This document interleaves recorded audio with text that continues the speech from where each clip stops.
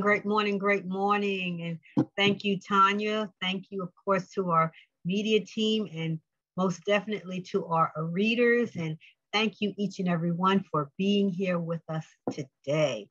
I hope that you are enjoying this cool weather. What a relief. We give thanks for it. Well, this morning, our lesson is entitled, It's All the Same Stuff. It is all the same stuff.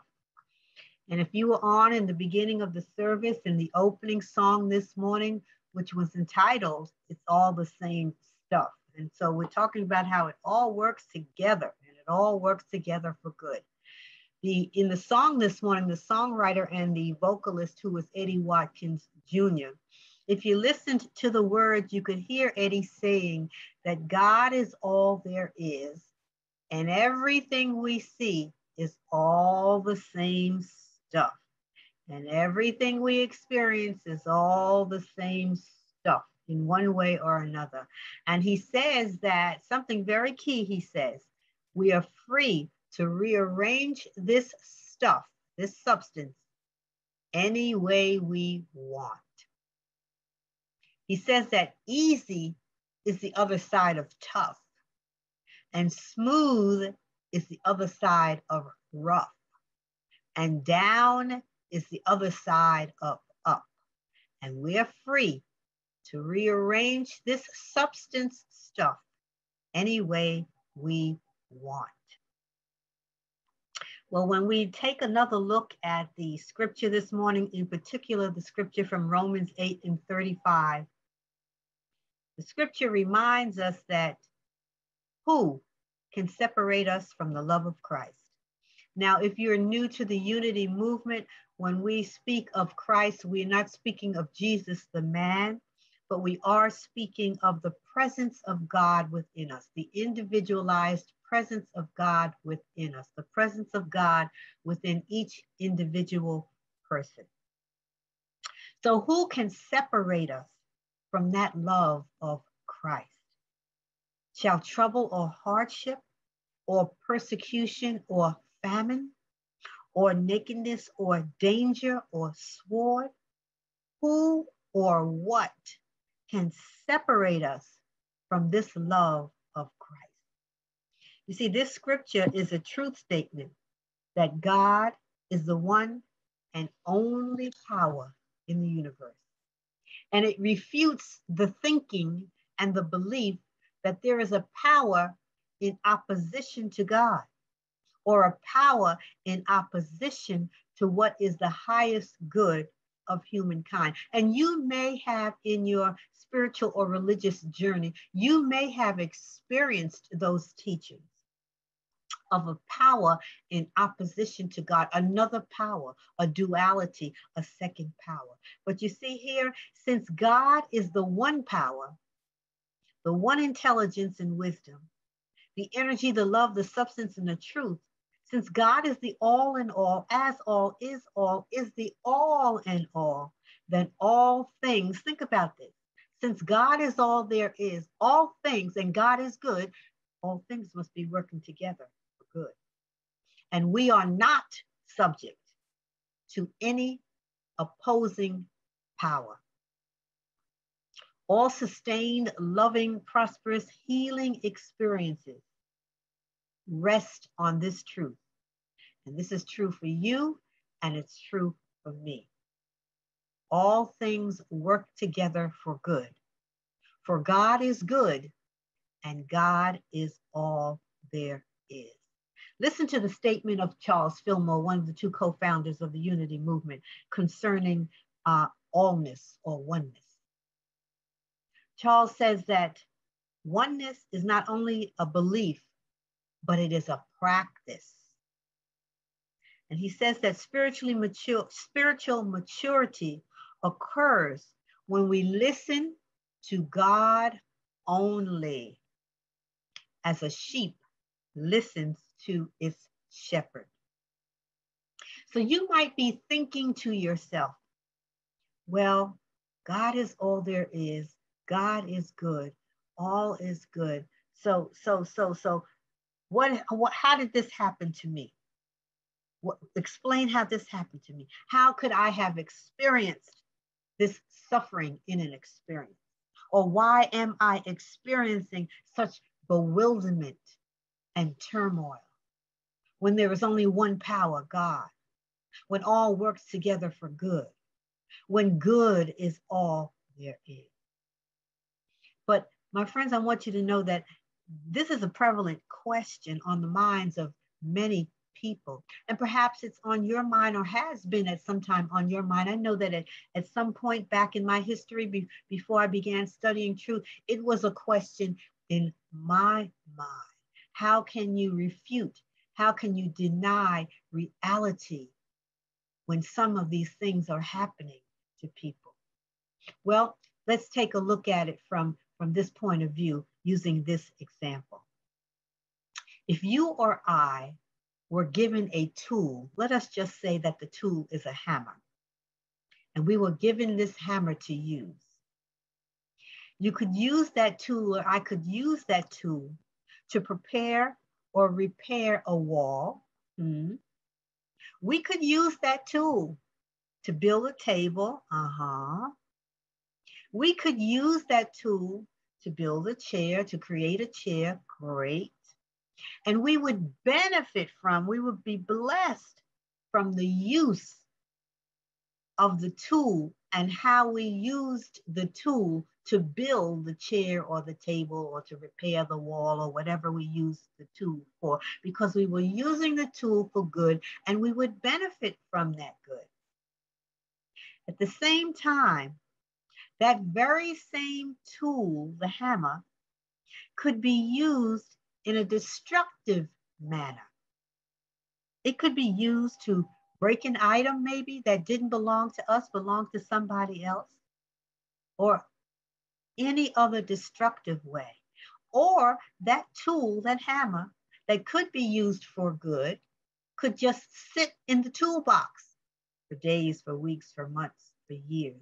Just sit in the toolbox. Well, this same idea, this same premise holds true for spiritual principle.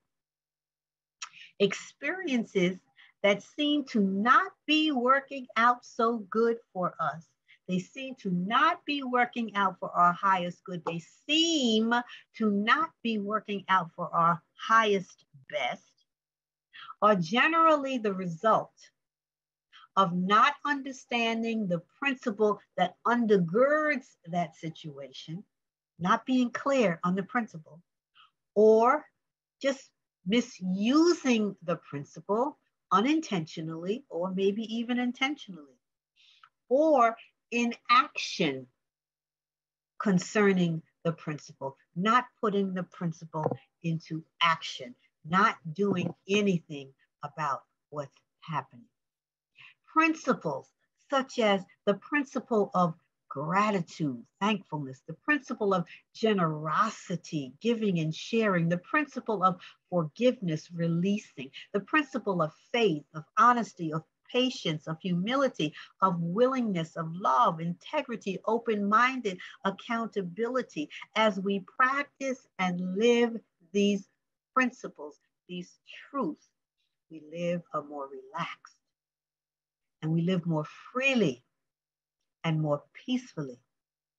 Because at that point, when we're living from spiritual principle, we are living from the point of love, not fear. We are living from the point of love, and we're living in love and not in fear.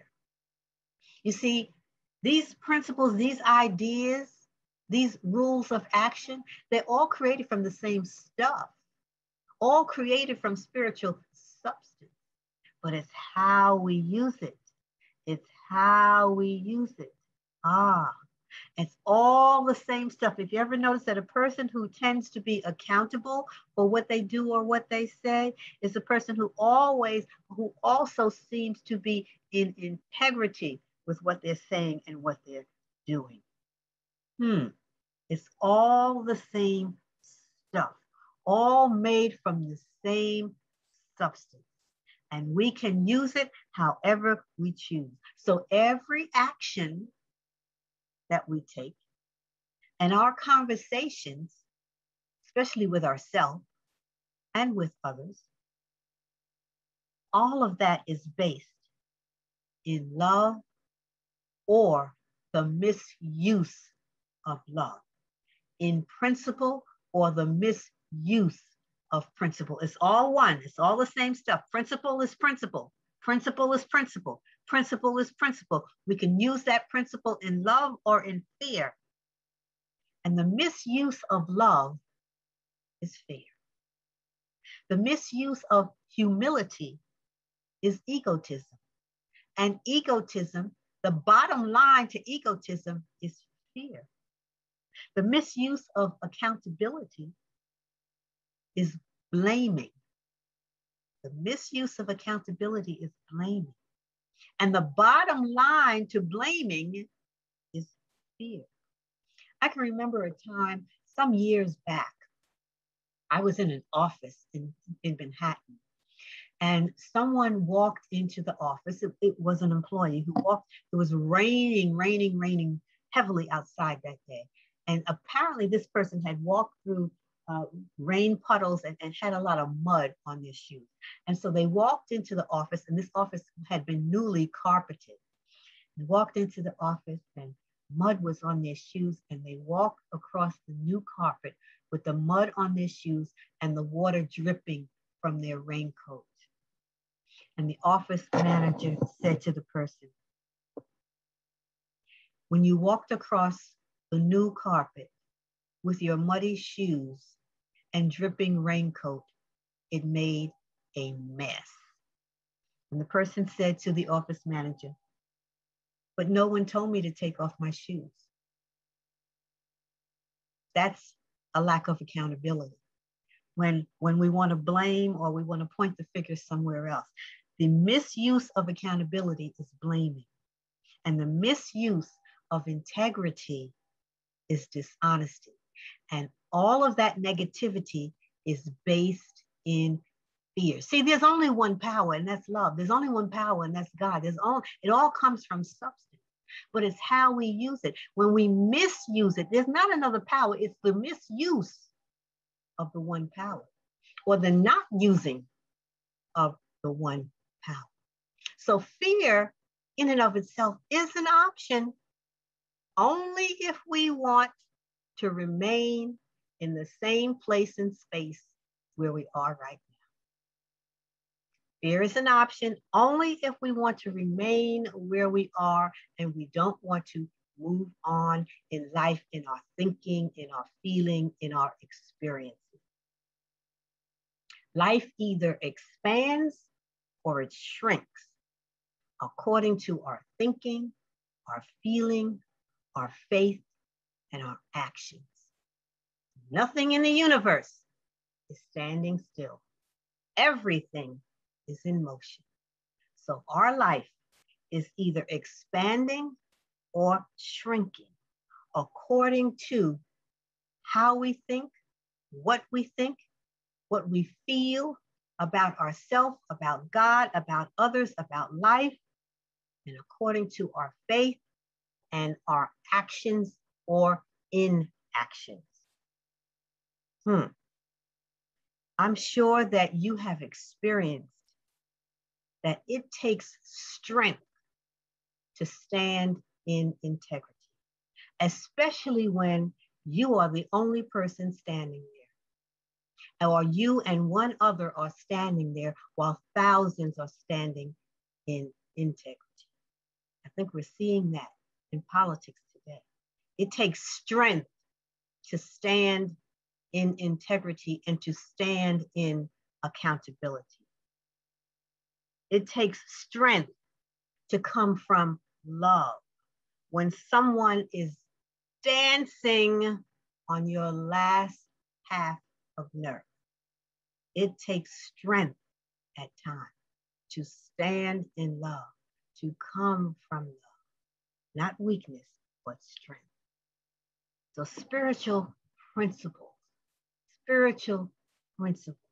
love, willingness, humility, integrity, accountability, faith, gratitude, generosity, spiritual principle. They are rules, hear this, that guide us concerning the best action to take in order to experience a situation with strength and resilience and free of stress and chaos. I'm going to say that again.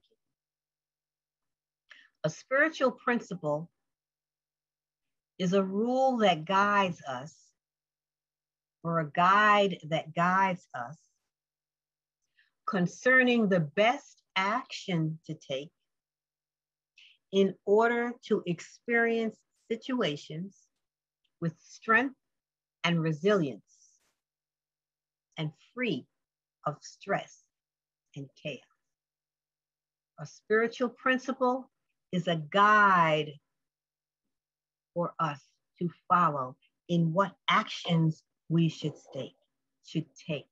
And it all is the same stuff. It's all substance and how we choose to use that substance. If we were to take a look at the 12 powers that we talk about in unity, we could see that it's all the same stuff. Love and wisdom are connected. Imagination and will are connected. You need the will in order to activate and take action on the imagination and the ideas in the imagination. Zeal and life, energy and life are the same. It's all the same stuff, my friends. So when we grasp, when we really get, and we have to pray on it, think on it, and contemplate on it, this idea of substance, this idea of oneness, this idea of allness, this idea of unity, this idea, we have to really grasp that and get it in the mind and in the heart.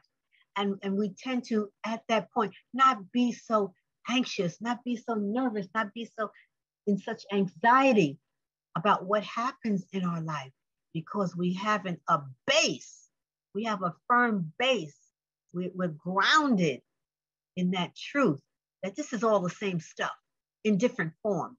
It looks different. It may feel different, but it's all the same stuff. It's all God. There's good in it, and it's all working together for good, irregardless of how it looks on the outside. It's all working together in some way. It's all working together for my highest good. You know, I was reading the news online this week. I read the news online. I don't purchase the paper, and I don't watch it on television because I really don't want news reporters blaring out this negativity at me. And I don't want that energy coming out into my home. And so I read the news online so that I can pick and choose what I'm reading at times. And so in the course of the week, I look at and I read the New York Times, I read the Wall Street Journal, I read sometimes the Huffington Post. And what I was noticing is that the articles in the various papers are just about the same. It doesn't matter. It just seems to not matter what the quality of the paper is and who they think their market is and what level they think their market is. It seems to be the same stuff. And I was saying to myself, because it's filled with negativity, the gun violence, the this, the that, the other, who did what to who. And I was saying to myself,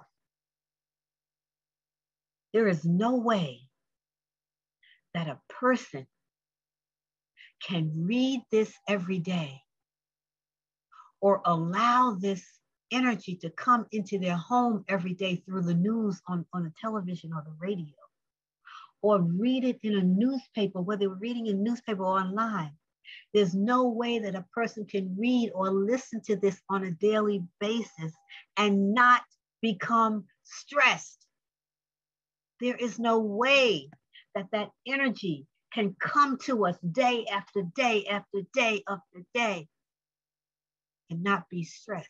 And all of that energy is the same stuff. It's all spiritual principle turned inside out, misused and abused for what makes money.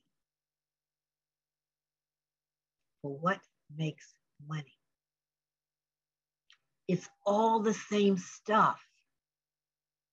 Everything in life, it's all the same stuff. And as the song said, we can choose how we arrange and rearrange it. We have that choice. Thank God and praise God for choice. Let me share this with you. It's written by Ralph Marston. And it's called If You So Choose. If you so choose, the challenges can make you stronger.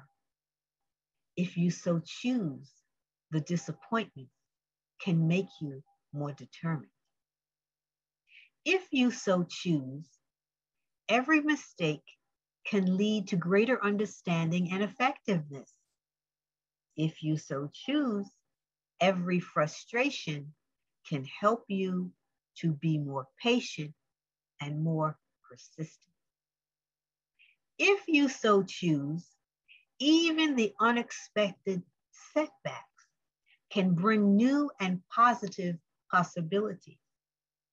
And if you so choose, you can find value and fulfillment in every circumstance. If you so choose, each day can be filled with even more joy than the one before. And if you so choose, even the most seemingly random events can work in your favor. If you so choose, you can remain steadily focused no matter what distractions may attempt to throw you off course. And if you so choose, you can look back on this day with no regrets. Life is filled with an endless variety of circumstances, opportunities, and possibilities. And if you so choose, you can make the best and make the most of it all in this and every moment. If you so choose. If I so choose. There is only God. There is only substance. It is all the same stuff, appearing and reappearing in various forms, in different forms, experiences coming at us. And if we find ourselves having the same experience over and over and over again with different people through different channels in different situations, but the same experience, then there's something that we have not grasped. Don't beat up on yourself. There's just something we have not grasped. There's something that we haven't gotten to as yet. And we want to pray on it, think on it, contemplate on it, meditate on it, and get what it is. If this same message is coming to us through various personalities. And remember, personality is not the essence of us, my friend. Personality is not who we are. Personality is simply the way we express what we know, or the way we do not express what we know or do not know. So personality is the channel through which, or the vehicle through which we express, but it is not our true self. Our true self is the Christ presence within, the individualized presence of God that lives and has its being within each of us. So who or what can separate us from that Christ and from that love of Christ, that free-flowing love of ideas and that givingness of the Christ presence? Who or what can separate us? Nothing can separate us from the love of Christ, from all there is, from the substance. Nothing can separate us. The scripture says, shall trouble or hardship or personality or persecution or famine or nakedness or danger or a sword? Who can separate us from that love? What experience can separate us from that love of Christ? There is nothing, because there is the only one, and that one lives within us. Nothing can, and even if we come to the point where we feel separated from God, it's just a feeling. It's just a false thought. Nothing can separate us from the love of Christ. Nothing. And as we open our minds and our hearts, we become the channel for the expression of that allness, of that oneness, of that unity, of that togetherness. The favor of the Lord, the favor of God, the favor of the Christ presence, the favor of the universal essence, the favor of divine energy, the favor of universal mind, whatever you choose to call the one power, the favor of the one power is upon us, and it prospers the work of our hands. As the vocalist Cheryl Renee sang this morning, use me, oh God. Use me as a channel, as a vehicle, as a vessel of your expression of that oneness, of that allness, of that unity, because it's all the same stuff, and it all works together, and it works together for our good. We are open and receptive to receive it. God bless you. I bless you. And so it is. Namaste.